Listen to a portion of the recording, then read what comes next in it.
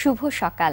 আজ বাংলা ৯ শ্রাবণ ১৪২৬ বর্ষাকাল, ইংরেজি ২৪ জুলাই ২০১৯ বুধবার। একুশে টেলিভিশনের সকালের সরাসরি আয়োজন একুশের সকালে আপনাদের সঙ্গে আছি আমি সেজুতি বিনতে রশিদ। প্রিয় দর্শক, আজ অতিথি আড্ডায় আমার সাথে স্টুডিওতে উপস্থিত আছেন এই প্রজন্মের জনপ্রিয় সঙ্গীত শিল্পী দেবলীনা সুর। আজকের আমন্ত্রিত অতিথির সাথে সরাসরি কথা বলতে ফোন করুন ৮১-৯৯২৫ এবং ৮১-৯৯২৬ এই নম্বরে। চলুন চলে যাই অতিথি আড্ডায়। দিদি শুভ সকাল, স্বাগত আমাদের আজকের একুশের সকালে। অনেক ধন্যবাদ। কেমন আছেন? ভীষণ ভালো আছি। আর সকাল শুরুর মধ্যে দিয়ে কিন্তু সারাটা দিন মানে কেমন কাটবে সেটা নির্ভর করে। একদমই তো তাই। সকালটা যখন প্রিয় চ্যানেলে প্রিয় মানুষগুলোর সাথে শুরু করা হয় তো আশা রাখি সারাটা দিন ভালোই যাবে। আমাদেরও সেরকমই আশা, আমাদেরও প্রিয় মানুষ, এবং যখনই আপনাকে আমি দেখি আমার মধ্যে একটা কেমন যেন আপনার মধ্যে একটা স্নিগ্ধতা সবসময় কাজ করে। আপনার সাজ, আপনার সবকিছু, কথা বলা, সবকিছুর মধ্যে একটা অন্যরকম স্নিগ্ধতা সবসময়ই কাজ করে। এটা আসলে হয়তো বা একটু বেশি বেশি হয়ে যাচ্ছে, আর না হলে হতে পারে যে আপনি ভীষণ ভালো মনের মানুষ, এই কারণে সবাইকে ভালো ভাবেন। না, আমার মনে হয় যারা দর্শক আছেন তাদেরও আজকে ভীষণ ভালো লাগছে আপনাকে পেয়ে। বলছিলেন সকাল শুরুর কথাটা, এমনিতে সকালবেলাটা কিভাবে শুরু হয় যদি একটু জানেন? সকালটা অবশ্যই গানে গানে শুরু হয়। সে বাড়িতে থাকি কিংবা আমি যদি অনেক সময় বাড়ির বাইরেও থাকি, তবুও মানে অবশ্যই সাধনার মধ্যে দিয়ে আমি প্র্যাকটিস করি, কিংবা যদি সেটাও না সম্ভব হয় তাহলে অন্তত গানটা শুনি। আচ্ছা, তো সবসময় কি এরকম ভোরবেলা ঘুম থেকে ওঠা হয়? না, খুব বেশি ভোরে ওঠা হয় না, কিন্তু যখনই ওঠা হয় সেটা অবশ্যই গানের সাথেই হয়। আচ্ছা, একদমই গানের মাধ্যমেই পথ চলে। এবং আমরা জানি যে আপনার পড়াশোনাটাও গান নিয়েই পড়াশোনা, আপনি একদম জীবনের প্রত্যেকটা সময় এই গানকে নিয়েই পথ চলছে। আসলে মাঝে মাঝে আমার মনে হয় যে আমি হয় না যে হয়তোবা চাইতেও হয়নি, অনেক কিছু পেয়ে গেছি। ব্যাপারটা আসলে সেরকম যে আমি ভীষণ বলবো যে আমি খুব লাকি যে কারণে আমি এমন একটা পরিবারে জন্মেছি যেখানে আসলে সাংস্কৃতিক একটা চর্চা বা সাংস্কৃতিক একটা বলাই ছিল, পরিমণ্ডল ছিল। সেখান থেকে গানটা প্রথমে তৈরি হয়েছে গান শেখার আগেই। অনেক কিছু সেখান থেকেই শিখতে পেরেছি। তারপর গান শেখা খুব অল্প বয়সে, আর সেই ফলশ্রুতিতে বা তারই ফলশ্রুতিতে পরবর্তীতে গান নিয়ে পড়াশোনা করতে যাওয়া। এবং সেই আমি বলতে পারি যে যেটুকু যখন থেকে আমার মনে পড়ে, ধরুন আমার ৩ বছর বয়স থেকে এই পর্যন্ত গান ছাড়া কাটেনি আমার এমন কোনো দিন নেই। বাহ, চমৎকার। তো এখনকার একটু কাজের ব্যস্ততা নিয়ে একটু শুনে নেই, কি কি কাজ এখন হচ্ছে? ব্যস্ততা বলতে তার আগে আমি একটা কথা বলি, আমি না খুব বেশি ব্যস্ত থাকতে ভালোবাসি না। কারণ হচ্ছে আমি যদি প্রচুর ব্যস্ত হয়ে যাই তাহলে আমি নিজেকে সময় দিতে পারবো না। আমি যদি নিজে স্থির না থাকি তাহলে আমার কোনো কাজই ভালো হবে না। এটা আমার এটা আমার মতাদর্শ, অনেকের সাথে নাও মিলতে পারে। তো সেই জায়গাটা থেকে আমি ইচ্ছা করি অনেক সময় কিন্তু অনেক কাজ একসাথে করি না, তবে যেটা করি সেটা ভীষণ মন দিয়ে করি, সেটার সাথে আমার সততা, নিষ্ঠা, পরিশ্রম সবকিছু থাকে। তো যাই হোক, সেটা তো গেলই। তা হচ্ছে যে আমার সম্প্রতি একটা অ্যালবাম প্রকাশ পেয়েছে, তাও বেশ কয়েক মাস হয়ে গেছে। তো সেই একটা অ্যালবাম তো একদম চটজলদি তার একটা কোনো ফল পাওয়া যায় না। তো সেই অ্যালবামের রেশেই আছি বলতে গেলে। তো তার মাঝেই বেশ কিছু মিউজিক ভিডিও প্রকাশ পেয়েছে ওই অ্যালবাম থেকে। যেহেতু এখন ইউটিউবের যুগ এবং আমরা এখন ডিজিটাল বাংলাদেশ অবস্থান করছি, তো সেই জায়গাটা থেকে সেই অ্যালবামের গানগুলো থেকে একটু একটু করে মিউজিক ভিডিও করে করে একটু একটু করে করে বিশেষ সময়গুলোতে, যেমন লাস্ট পয়লা বৈশাখেও কিন্তু আমার একটি গান মিউজিক ভিডিওতে প্রকাশ পেয়েছে, মানে মিউজিক ভিডিও আকারে।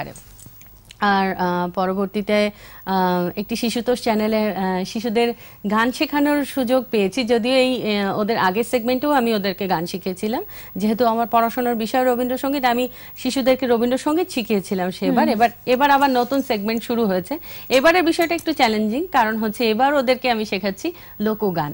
আচ্ছা, আর ওদের সাথে সময় কাটানো, শিশুদের সাথে সময় কাটাতে কার না ভালো লাগে।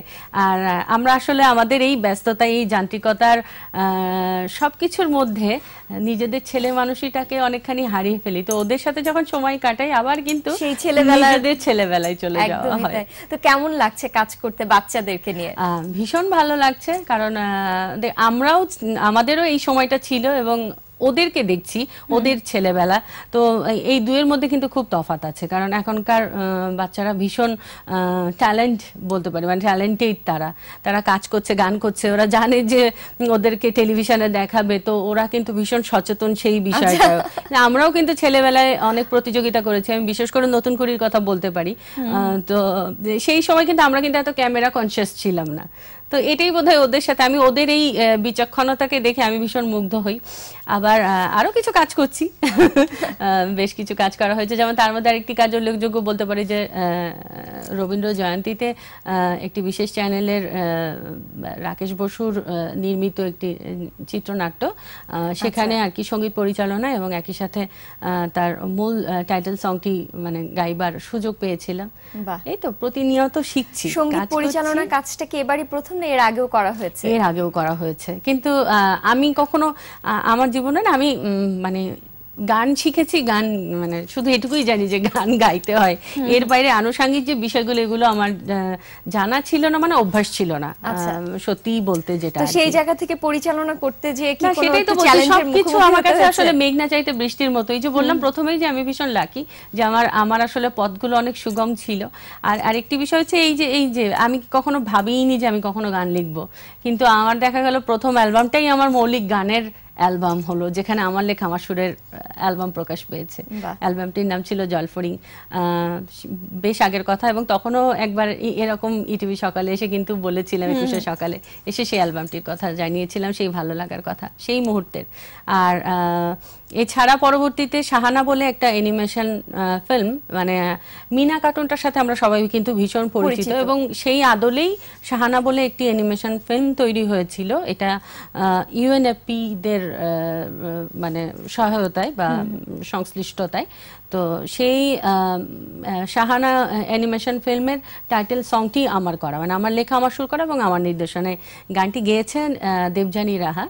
কিন্তু সেই অভিজ্ঞতাটাও কিন্তু ভিন্ন, এবং আমি বলবো যে আমি নিজেকে সঙ্গীত শিল্পী ভেবেছি, সেখান থেকে আসলে গানই আমাকে যেন বিভিন্ন পথ দেখিয়ে দিচ্ছে। গীতিকার, সুরকার সবগুলো মাধ্যমেই আসলে আপনার পদচারণা হয়ে যাচ্ছে, মানে সৌভাগ্য হয়েছে আর কি। মানে আমি নিজেকে এগুলো বলতে চাই না, এগুলো মানে এই পদবিগুলোর জন্য গীতিকার, সুরকার কিংবা বলবো সঙ্গীত নির্দেশক, এগুলোর জন্য আসলে প্রচুর জ্ঞানের দরকার, প্রচুর অধ্যবসায়ের দরকার। কতটুকু আমার আছে আমি জানি না, কিন্তু আমার সৌভাগ্য হয়েছে, আমি সেটা খুব উপভোগ করেছি বলতে পারি, চেষ্টা করেছি করতে। তো নির্দেশনার ক্ষেত্রে একটু জানতে চাবো যে নির্দেশনা করতে যে কি একটু মনে হয়েছে ব্যাপারটা একটু কঠিন, তার থেকে গান গাওয়াটাই সহজ? অবশ্যই, মানে আমাকে মানে যতবারই আমি দুবার সুযোগ হলো এটা নিয়ে। প্রথমবার তো শাহানার কাজটি করলাম যেটি বললাম আর কি, এবং পরবর্তী হচ্ছে এই যে নাটকে যে গানটি গেয়েছি এবং যেখানে সঙ্গীত নির্দেশনা করেছি। মানুষ সুযোগ চায় আর আমার কাছে সুযোগ আসে, আর আমি শুধু বলি না আমি পারবো না, আমি এই বিষয়টা না জানি না, যে বিষয়টা জানি না আমি সেটা আসলে অকপটে বলতে আমার মনে হয় না আমার ওখানে আমি কোনো দ্বিধাবোধ করি না। তো আমি বললাম আমার দ্বারা এটা সম্ভব না, আমি হয়তো বা পারবো না।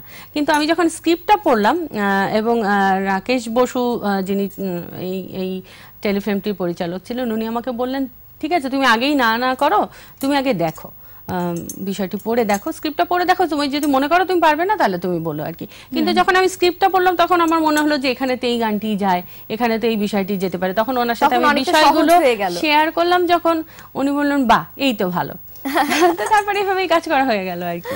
চমৎকার। এবং আপনি বলছিলেন যে প্রথম অ্যালবামে আমরা জানি যে আপনার লেখা সুর করা গান, নিজের প্রথম একটা মৌলিক গানের অ্যালবাম আসছে, সেই জায়গাতে নিজের লেখা সুর করা গান দিয়েই প্রথমের কাজটা শুরু, এই জায়গাটা আপনার ক্ষেত্রে কি একটু ভয় কাজ করেছে? যে অনেকেই তো চিন্তা করে যে প্রথম অ্যালবামটা সেটা একজন অভিজ্ঞ কোন একজন গীতিকার, সুরকার সে কাজ করবে, গানগুলো যাতে শ্রোতাদের কাছে অনেক দিন পর্যন্ত বেঁচে থাকে। আপনার ক্ষেত্রে কি ভাবনাটা কাজ করেছে তখন? মানে আমি যেটি বললাম যে আমার তো পড়াশোনা ইন্ডিয়াতে, আমি একটা বড় সময় কলকাতাতেই ছিলাম, শান্তিনিকেতনে ছিলাম। তারপর যখন ওখান থেকে ফিরে এলাম, আসার 1 বছরের মধ্যে কিন্তু আমার প্রথম অ্যালবামটি প্রকাশ পেয়েছে। তো আসলে তখন কিন্তু আমার মাথার মানে আমার বিষয় ছিল যে আমার ইচ্ছেটা ছিল এটাই যে আমি রবীন্দ্রসঙ্গীতের অ্যালবামই প্রকাশ পাবে, এবং আমি কলকাতা থেকে পড়াশোনা শেষ করে আসবার সময় আমি কিন্তু কিছু গান রেকর্ডও করে এনেছিলাম। কিন্তু এসে আমার যেটি মনে হয়েছিল যে বাংলাদেশে অ্যালবাম হুট করে প্রকাশ করাচ্ছে একটু পরিচিত হয়ে প্রকাশ করলেই বরং ভালো। তো সেই সময়টা নিতে গিয়েই 2-1 মাসের মধ্যেই আমার বলতে হয়, এবং আমি খুব হ্যাপি হ্যাপিলি মানে বলি আর কি কথাটি, তা হলো যে সঙ্গীত নির্দেশক ইমন সাহা একদিন আমাকে একটি চলচ্চিত্রের গানের বিষয়ে তখন কথা বলতে এসেছিলেন। তো দাদা যখন ওনার গানটি আমাকে শোনাচ্ছিলেন, তখন আমি ওনাকে বললাম, দাদা আপনি যদি সাহস দেন তাহলে আমি আমার একটি গান লিখেছি বা সুর করেছি, সেটি একটু আপনাকে শোনাতে চাই। উনি আমার গানটি শুনে এত প্রশংসা করলেন।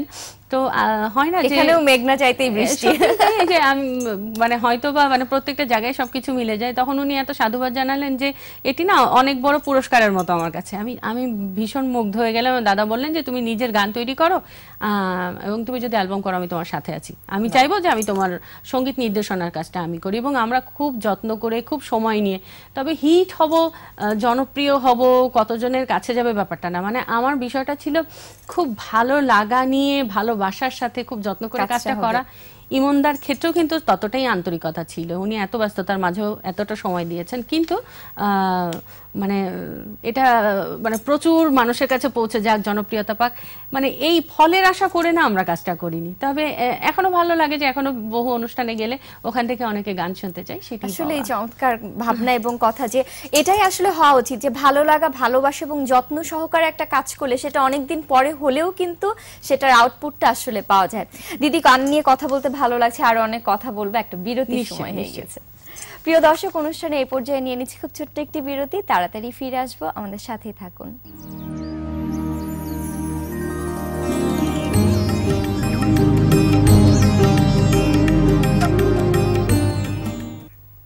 বিরতির পর আপনাদের সবাইকে স্বাগত একুশের সকালে সরাসরি আয়োজনে। এই মুহূর্তে আমার সাথে স্টুডিওতে উপস্থিত আছেন আমাদের সবার প্রিয় সঙ্গীত শিল্পী দেবলীনা সুর। আপনারা ফোনের মাধ্যমে আমাদের সাথে সরাসরি কথা বলতে ফোন করুন 889925 এবং 889926 এই নম্বরে। চলুন ফিরে যাই অতিথির কাছে। দিদি, বিরতির আগে গান নিয়ে শুনছিলাম, আবারও গানের প্রসঙ্গে আসতে চাই। লেখা সুর করা নিয়ে কথা হচ্ছিল, নতুন কোনো গান কি এই মুহূর্তে লিখছেন বা সুর করছেন? লেখাটা তো ওভাবে পরিকল্পনা করে হয় না, কারণ প্রথমেই বলেছি যে এরকম অভ্যাস বা অভিজ্ঞতা আগে তো ছিল না। তো এই বিষয়গুলো না একটা ঝোঁকের মতো, একটা হাওয়ার মতো হঠাৎ করে আসে। মানে কোনো একটা বিশেষ বিষয় খুব নাড়া দিল, কোনো কিছুতে মনটা খুব খারাপ হলো, কিংবা খুব একটা ভালো লাগা কাজ করছে, বা আমি কাজ করছি হঠাৎ করে একদম ঝড়ের মতো কিছু কথা মানে গুনগুনিয়ে যাচ্ছি, সাথে সাথে সেই কাজটি রেখে, আমার মনে হয় আমার মতো অনেকেরই হয়, তবে যারা প্রফেশনাল তাদের বিষয়টি আলাদা, সাথে সাথে যেটা পাই, কাছে যে কাগজটা পেলাম, যে পেনটা পেলাম, সাথে সাথে কিংবা কিছু না পাই মোবাইলে অন্তত লিখে রাখি, যে কথাগুলো যেন হারিয়ে না যায়। কারণ এই বিষয়গুলো এরকম, এটা ধরে রাখার মতো, মানে ধরে হয় না যে বৃষ্টির জল আমরা অনেক সময় ধরে রাখি যত্ন করে, ঠিক সেরকম আর কি। তো প্রথম অ্যালবামের ক্ষেত্রে যে গানগুলো লিখেছিলেন সেটা কি এরকম যে অনেক দিন ধরে একটা একটা করে গান? না, ওই যে আমি প্রথমে একটা গানই লিখেছিলাম, যেটা ইমনদাকে শুনিয়েছিলাম, তারপর অ্যালবামের জন্য নয়। সেই গানটা লেখা হয়েছিল কবে? সেটা ওই যে 2013 দিকে, মানে আমি এর আগে কিন্তু কখনো গান লিখিনি, মানে একটু বলতে হচ্ছে একটু প্রাসঙ্গিক কথা, তা হলো যে বলছিলাম যে আমাদের বাড়িতে একটা সাংস্কৃতিক চর্চা বা লেখালেখির একটা চর্চা, তো কোথাও ঘুরতে গেলে আমার মা ঘুরে আসার পর আমার মা আমাকে বলতেন যে এই বিষয়টা তোমার কাছে কেমন লাগলো, এটা তুমি লিখে ফেলো। তো ওই মায়ের স্বীকৃতি আমার কাছে তখন একটা পুরস্কারের মতো, কিংবা একটা বড় অর্জনের মতো। এখন যেমন পত্রপত্রিকায় কোন একটা ইন্টারভিউ ছাপলে যেমন ভালো লাগে, তখন মা একা ভালো বললেই যেন সেটাই যেন অনেক বড় ভালো লাগে, এখনো সেটি কাজ করে সেই অনুভূতিটা। তো সেই সাথে মা আমাকে লেখালেখির ব্যাপারে খুব উৎসাহ যোগাতেন, কখনো কখনো টুকটাক ছড়া কবিতা এগুলো লিখে ফেলতাম, কিন্তু গান টান লিখবো এগুলো কখনো ভাবিনি। তবে এটাও বলি, যেহেতু আমি যশোরের মেয়ে, কলকাতায় পড়াশোনা করেছি, ঢাকার সাথে আমি একেবারেই পরিচিত ছিলাম না, এখানে বন্ধু ছিল না, আড্ডা দেওয়ার মানুষ ছিল না, কিছু করবার ছিল না, গান গাইতাম, নিজেকে সময় দিতাম, তো অনেক বেশি সময় আমার ছিল। তো এই সময়গুলোতে না বিভিন্ন রকম ভাবনা মাথায় এসে কাজ করতে, হঠাৎ করে সেই ভাবনাগুলোকে দেখলাম লিখে ফেললে খুব সুন্দর সাজিয়ে নেওয়া যাচ্ছে। তো এভাবে এবং পরবর্তীতে অ্যালবামের জন্য কিছু গান লেখা হয়েছে। সেটিও যে কাজটি যখন করা শুরু করলাম তখনও হাতে আমাদের মাত্র 2-3টে গান, কিন্তু যখন অ্যালবামে কাজ শুরু করলাম তখন দেখা গেল বহু গান হয়ে গেছে আর কি, এই এরকম। তো সেই অ্যালবামের কথা বলছিলেন, তো এখন তো দেখা যাচ্ছে যে কোনো ওইভাবে অ্যালবাম আকারে অনেকগুলো গান গুছিয়ে একটা অ্যালবাম এরকম কিন্তু এখন আর হচ্ছে না, একটা বা দুটো গান নিয়ে কাজ হচ্ছে বা ইউটিউবে প্রকাশ পাচ্ছে। এই বিষয়টাকে আপনি কিভাবে দেখছেন? এবং মিউজিক ভিডিওর ব্যাপারটা, যে একটা গান রিলিজ পাওয়ার সঙ্গে সঙ্গে সেটার সাথে মিউজিক ভিডিও এখন থাকতেই হবে, এই বিষয়টাকে, গানটা শোনার সাথে যে দেখার বিষয়টাও হয়ে গিয়েছে, এটাকে আপনি কিভাবে দেখছেন? দেখুন, আমি বা আপনি আমরা দুজনেই বলতে পারি যে আমরা কিন্তু একটা সময় খুব ক্যাসেট কিনতাম, আপনারও নিশ্চয়ই মনে আছে, যে কোনো উৎসব অনুষ্ঠানগুলোতে সাথে সাথে কেনা যে ওই ফিল্মের গানটি। যেমন আমি একটা কথা আমার মনে আছে, যেমন অঞ্জন দত্তের গানে গানে ভালোবাসা বলে একটি অ্যালবাম এসেছিল, সেই অ্যালবামটা শোনার সাথে সাথেই মানে কিনতে যাও, অঞ্জন দত্ত এবং নিমা রহমানের কথোপকথন এবং সেই সাথে গান। কিংবা হঠাৎ বৃষ্টি বলে যে একটি চলচ্চিত্র ছিল, তার যে গানগুলো ব্যাপক জনপ্রিয়তা, তো যে বিষয়টি জনপ্রিয়তা পেয়েছে কিংবা জনপ্রিয়তা পাওয়ার আগেই কিন্তু সেই ক্যাসেটটি কিনে সেই প্রত্যেকটি গান আমাদের মুখস্থ থাকতো। তো তখন কিন্তু আমরা কোনো ভিডিও দেখতাম না, মানে আমাদের দেখবেন যে সেই গানগুলো আমরা যে গানগুলো শুনেছি অনেক বেশি, কিংবা আরতি মুখার্জি, সন্ধ্যা, মানে সন্ধ্যা, আমাদের সন্ধ্যা দেবী, কিংবা আরো অনেকে যারা গুণী শিল্পী তাদের আমরা গান শুনেছি, লতা মঙ্গেশকর বা আমাদের বাংলাদেশের সামিনা ইয়াসমিন, রুনা লায়লা, সবার গান। আমাদের কিন্তু তখন ভিডিওর দরকার হতো না, হ্যাঁ, ভালো লাগার জন্য কিন্তু কল্পনাতে একটা মিউজিকগুলো পর্যন্ত আমাদের মুখস্থ থাকতো। কিন্তু এখন ব্যাপারটা হয়েছে যে আমাদের আসলে সময় বদলে গেছে, অ্যালবাম থেকে সিডি, সিডি থেকে এখন সিডিও এখন মানুষ করতে সাহস পায় না, কিন্তু তবুও বলবো যে একটি গানের অ্যালবাম একটি শিল্পীর জন্য তো স্বীকৃতি অবশ্যই। তো সেই জায়গাটি থেকে মানে কিছু পাবার লাভের আশা না, একটা যে কাজ করার যে আনন্দ, সেই জায়গা থেকেই কিন্তু অনেক শিল্পী অ্যালবাম প্রকাশ করছে, যেমন আমার হয়েছে। আর এখন সময় চাইছে ভিডিও।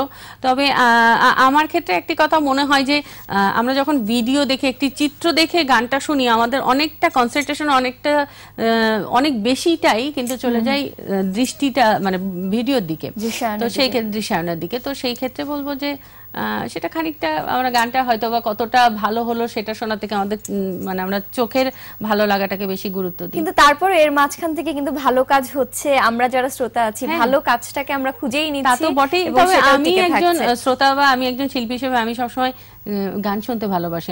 আমার কাছে আসলে দেখাটা খুব বেশি গুরুত্বপূর্ণ নয়, তবে সময় চাইছে, সেই কারণে আমরাও কিন্তু গা ভাসিয়ে দিচ্ছি। দিদি, কথা বলতে ভালো লাগছিল, কথা বলতে বলতে অনুষ্ঠানের একদম শেষ প্রান্তে আমরা চলে এসেছি। শেষ করবার আগে আপনার একটা গান না শুনলেই তো নয়। অনেক ভালো লাগলো। আমি তার আগে একটু দর্শকদের কাছ থেকে বিদায় নিয়ে আসতে চাই, এবং আপনার জন্য অনেক অনেক শুভকামনা রইল। আপনার ব্যস্ততার মাঝখান থেকে আমাদেরকে সময় দিয়েছেন, অনেক শুভকামনা আপনার জন্য, আপনার সামনের কাজগুলোর জন্য। একটু বিদায় নিয়ে আসি। প্রিয় দর্শক, কথা হচ্ছিল আমাদের আজকের অতিথির সাথে। 21 সকালের আজকের আয়োজন এখানেই শেষ। দেখা হবে আগামীকাল অন্য কোন এক প্রিয় মুখের সাথে নিয়ে। সে পর্যন্ত সবাই ভালো থাকুন, সুস্থ থাকুন। শুভ সকাল। আচ্ছা, আপনাকে ধন্যবাদ, এবং সেই সাথে 21 সকালের সকল কলাকুশলীকে ধন্যবাদ, এবং যারা আমাদের সাথে ছিলেন তাদেরকেও ধন্যবাদ। আমি যেহেতু রবীন্দ্র প্রয়াণ দিবস একদম খুব কাছাকাছি, তাই আর যেহেতু এটা সকালবেলা, একটা পূজা পর্যায়ের গান গাইছি। অবশ্যই। তোমারও অসীমে প্রাণ মন লয়ে, যত দূরে আমি ধাই,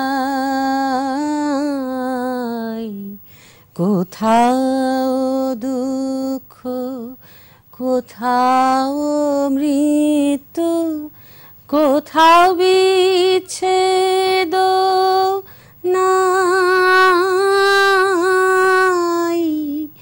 তোমার অসীমে প্রাণ মন লয়ে, যত দূরে আমি ধাই, মৃত্যু সে ধরে মৃত্যুর রূপ, দুঃখ হয় হে দুঃখের কূপ, মৃত্যু সে ধরে মৃত্যুর রূপ, দুঃখ হয় হে দুঃখের কূপ, তোমা হতে যাবে হই বিমুখ। আপনা